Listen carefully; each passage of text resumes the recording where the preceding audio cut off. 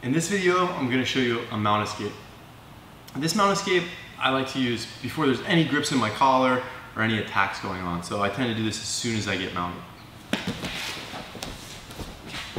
So Jared's on top in the mounted position. And the first thing I want to do is take my arm and get my elbow inside of his knee. The next thing I'm going to do is grab my own wrist. I'm going to have my forearm right across his hips. All right? What we're able to do here is create a little bit of a structure. And the structure gets much stronger when I get on my side. So I'm going to plant both my feet, I bridge up, and then I just kick my legs straight. And what I'm doing here is supporting my left elbow with my hip and my left wrist with my forearm. So even if Jared tries to lean on us and be really heavy, we don't really feel any of that weight. Now, I'm going to hip escape, right? So my hips go away from his knee and my elbow goes into the knee. And we make some space. I'm going to pull my knee through through my arms. I'm going to push on the other side. And we're going to get all the way to a butterfly guard position.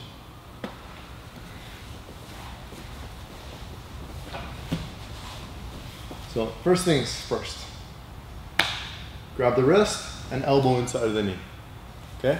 I'm going to bridge, and the goal of the bridge is just to get all the way on my side.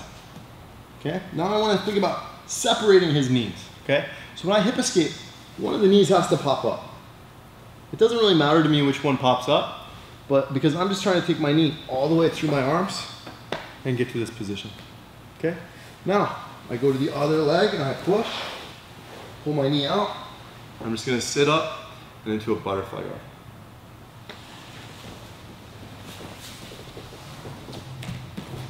So, if we're a little late and Jared already has a hand in the collar, it's really important that we turn away from the hand that's in the collar, okay?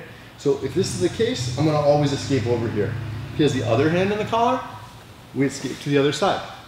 I grab my wrist, I'm here, I'm gonna bridge and get on my side, okay? I'm gonna open the knees and slide my knee through. Once my knee's through, I turn over to the other side. I'm just gonna push, we're gonna sit up, and we're going to finish in the butterfly.